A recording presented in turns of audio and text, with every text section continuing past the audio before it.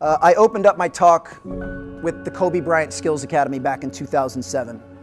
What I didn't share with you was one of the college counselors there was Stephen Curry.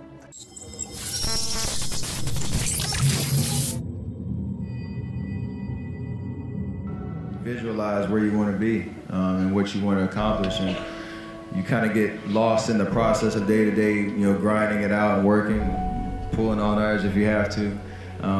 It's just about not losing vision and not losing sight of what you're trying to accomplish, no matter what hurdles you have to go through. So I think that kind of relates to whatever you're doing.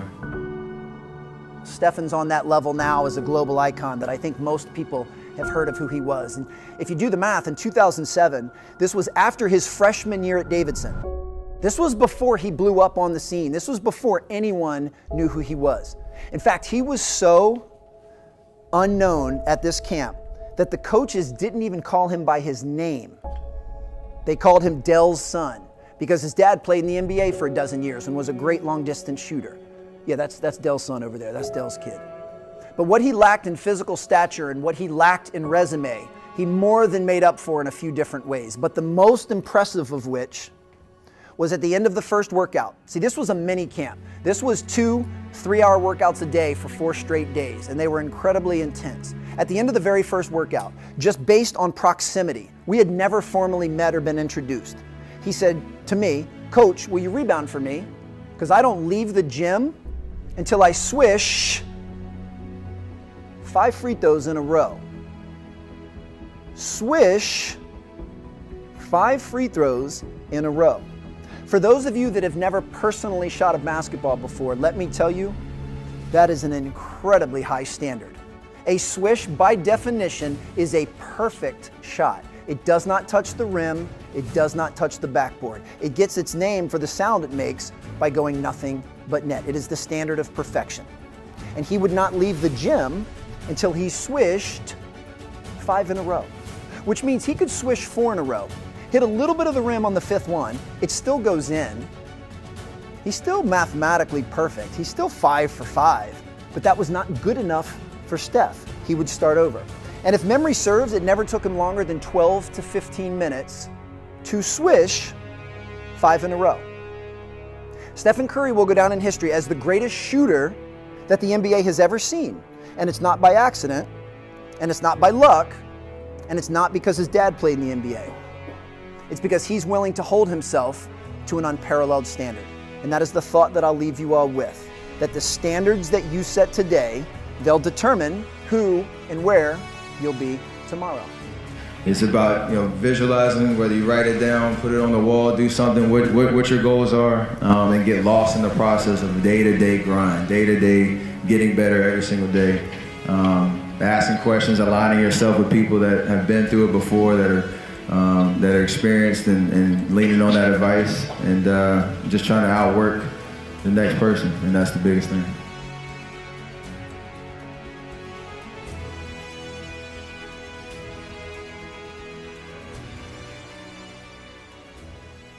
The first time I met Kobe Bryant, my life changed forever.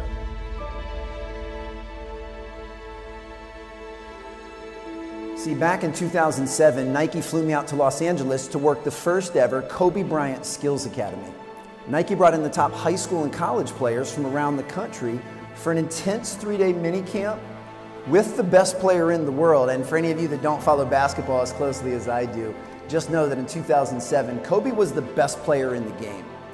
Well, an important fact about me is basketball was my first identifiable passion.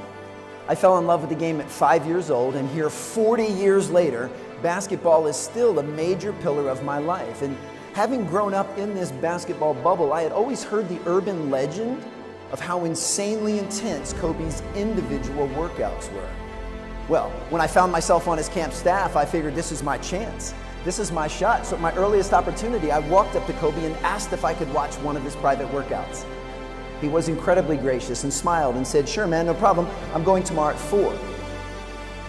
Well, I got a little bit confused because I had just got done looking through the camp schedule, and the camp schedule clearly said that the first workout with the players was the following day at 3:30.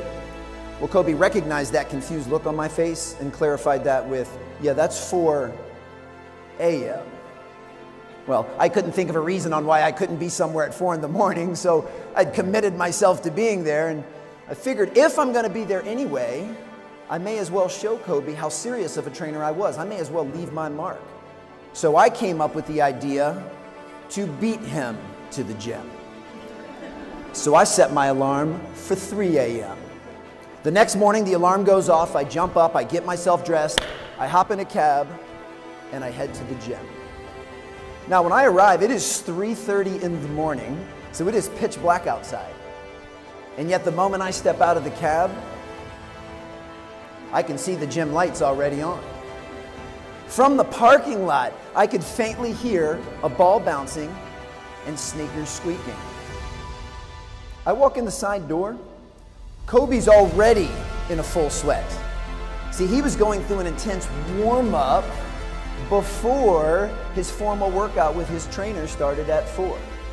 Well, out of professional courtesy, I didn't say anything to Kobe and I didn't say anything to his trainer. I just sat down to watch. And for the first 45 minutes, I was shocked.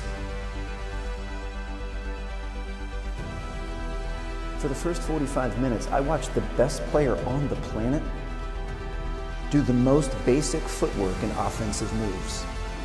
Kobe was doing stuff that I had routinely taught to middle school age players. Now don't get it twisted, this was Kobe Bryant.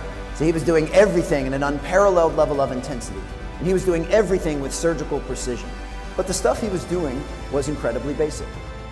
Well, his workout went on for a couple more hours, and when it was over, once again, I did not say anything to Kobe, I did not say anything to his trainer, I just quietly left. But my curiosity kept nipping away, and it eventually overwhelmed me to the point that I had to know. So later that day at camp, I went up to Kobe again and said, Kobe, I don't understand. You're the best player in the world. Why are you doing such basic drills? And he flashed that $1 million smile and he gave me a very friendly wink, but he said in a serious tone, why do you think I'm the best player in the world? Because I never get bored with the basics. I never get bored with the basics. Kobe Bryant, the best player on the planet, and someone that has truly mastered his craft, said that his secret is that he never gets bored with the basics. And as obvious as that may be to you all right now, that was a life-changing moment for me. See, in that moment, I realized that just because something is basic, it doesn't mean that it's easy. Those are not synonyms, and yet people often use those words interchangeably. Just because something's basic, it doesn't mean that it's easy. If it was easy, everyone else would be doing it. And you all know that we live in a world that tells us it's okay to skip steps. Tells us we should always be looking for a shortcut or a hack. Tells us we should be chasing what's new and what's shiny and what's flashy and what's sexy and just ignore what's basic. But I'm here to tell you, if you do those things, you are making a huge mistake. That's because the basics work. They always have, and they always will. And the very first step to you improving performance in any area of your life, whether it's personal or professional, whether it's individual or organizational, the very first step is to admit that the basics work. But it's also having the humility to acknowledge that implementing the basics every single day is never, ever easy.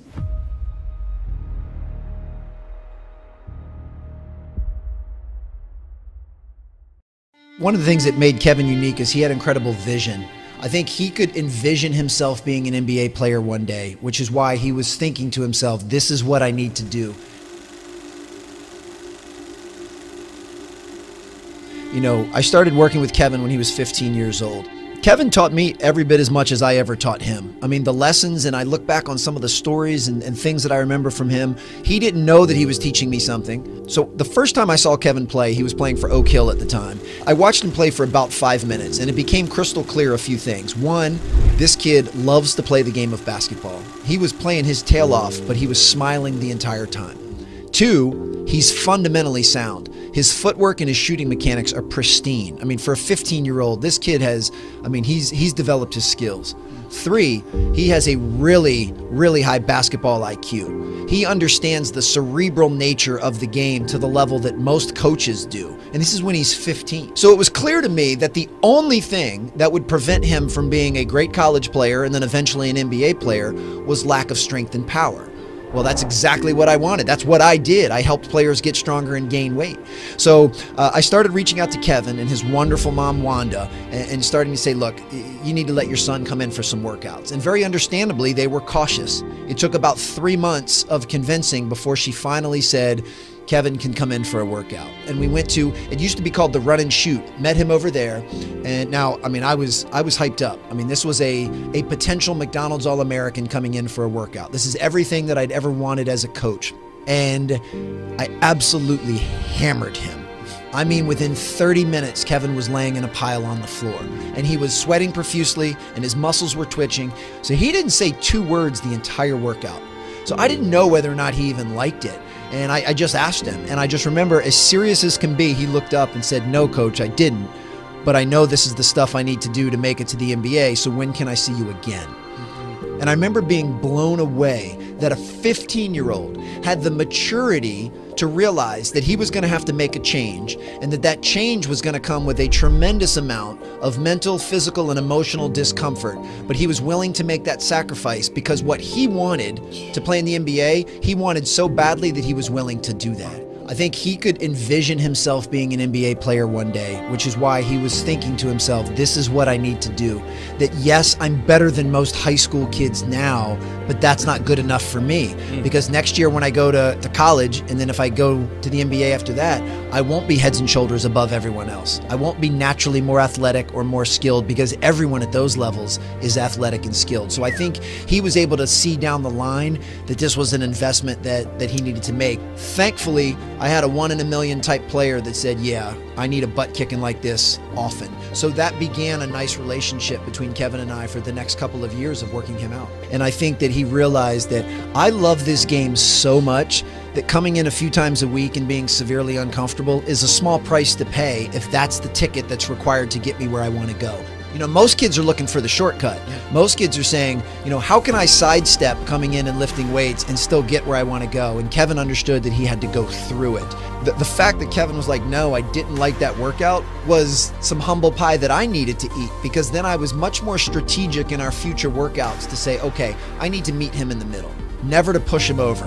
I pushed him over that first day, and you know, you don't come back from that. Thankfully he did, but it's take them to the edge of where they're severely uncomfortable and then start to build from that, because the edge will start to get further and further away each time as they build up this tolerance for discomfort. I met Alan when I was a junior at Oak Hill Academy. I met him one day. He told me that I needed to work out with him. It'd be good for me, and you know, I did it one day. It was tough. It was tough, and but I continued to do it and continued to get bigger and got better. Gained a lot of weight. You know, he was a very influential person in my life for those 2 or 3 years, and you know, he helped me out on and off the court. Are you providing the types of touches that a Steve Nash does, and on that type of frequency?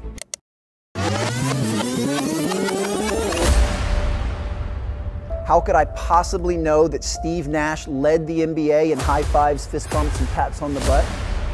Funny enough, there was a research team from UC Berkeley that was conducting an official study, and they wanted to see if showing signs of enthusiasm actually correlated to winning more games. So their research team watched every minute of every NBA game and made a tally mark every time a player gave a high five, a fist bump, or a pat on the butt. Well, the Phoenix Suns were so enamored with this study that they hired a full-time intern to do the same thing just for Steve Nash. Now, just by show of hands, how many of you have had a crappy entry-level job before? Yeah, can you imagine if that was your first job? Yeah, you see that guy over there? Every time he touches one of these big, tall, sweaty guys, we need you to make a tally mark. The very first game that the intern recorded for Steve Nash, he delivered 239 high fives, fist bumps, and pats on the butt. Steve Nash was a furnace of human connection. Now, when we're talking about sport, when we're talking about physicality, it's been physiologically proven that you can actually transfer energy through human touch. You can actually raise someone's game through physical touch. Now, hopefully you realize in the vast majority of your settings, that's not what I'm asking you all to do. I'm not telling you to go back to the offices and start doing this. Some of you may, but I don't want to get in trouble with your HR departments.